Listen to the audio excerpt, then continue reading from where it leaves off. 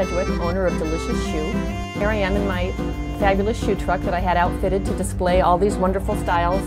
I came up with the name Delicious because look at the flavors, the lemon and the green and the red. They're so delicious you almost want to take a bite out of these things. This is my truck. It's 25.5 feet long and it's filled with delicious shoes like this.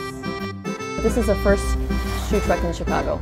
I'm surprised actually with the number of food trucks that the word delish was available. Here it was, so I got it, and there it is. Look at this baby. It's got a fur back and a beautiful gold heel. Higher in the front, lower in the back, very sexy. Almost every style I have, you won't find anywhere else in Chicago. I have about 40 styles, and I'll be getting in about 40 more for fall and winter. This is a wonderful brand that I discovered. It's called Raphael, and it's this little Italian family, and all their shoes are really different. I love the different buckles and zippers on this.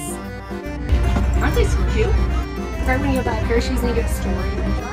I'm so happy with these. I've gotten such great reactions to the truck. I have a little notebook, and when people say things that are particularly funny, I write them down. I've gotten, a woman came in with her boyfriend and she said, "Oh my God, honey, I want to die in here." They're very comfortable and the leather is gorgeous. They're beautiful, they're very unique color. I have an advertising art direction background, so as a designer I think that influenced some of the really bright colors that I chose and some of the styles. I'm holding a shoe that was made in Italy. It's called Ballerina. It's a bright lemon yellow. I love this shoe. It's super flexible. It's great for travel because you can just smash it up and put it in your bag. It feels like you're wearing a slipper. It's a great shoe. I would say probably 80% of my shoes are from Italy. Some from Spain, Indonesia, Mexico. This is by a company called King Tartufolo, and it's just the softest leather. It's a bright green color. It's a year-round shoe. These are made in Spain, and this has what appears to be a zipper that's been turned inside out on the front. It almost looks like a spine of a fish.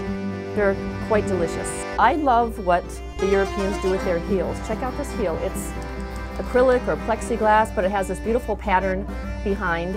Looks somewhat conservative in the front, and then it's party in the back. I got my inspiration to do this because of my travels overseas. Anytime I went over to Europe, I was amazed at all the really incredible styles I found just about everywhere I went.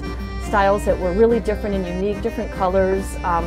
The quality of leather was so much better, and I would buy a pair and I'd come home and people would literally stop me on the street and say, "Oh my God, where did you get those shoes?"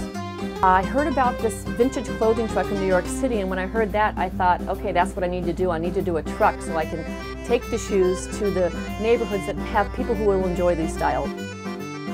I do a lot of street fairs. I take it to corporations and do events. I take it to bars and do fundraisers. I think bridal showers is something I'd like to get into. It will be fun to pull the truck up and have some champagne and try on shoes. And I've just parked on the side of the road in areas like Wicker Park, Andersonville, Bucktown. I do throw home shoe parties. All you need is a minimum of 8 women, and it's a very, very fun time. I think they're funky and fun, and I want to be different. Oh my God. This is art. I like these. Maybe I can go dancing in this. I also feature jewelry, mostly from local Chicago designers. I sell scarves and accessories. I'll probably venture into handbags. You can reach me at deliciousshoe.com. You can email directly. You can also find me on Twitter, Facebook, Pinterest, and Instagram. What could be better than a whole truckload of really, truly unique shoes? To the delicious, like you just want to eat them up. You want a bite? They're not really edible. Bye now. See you next time at Delicious Shoe.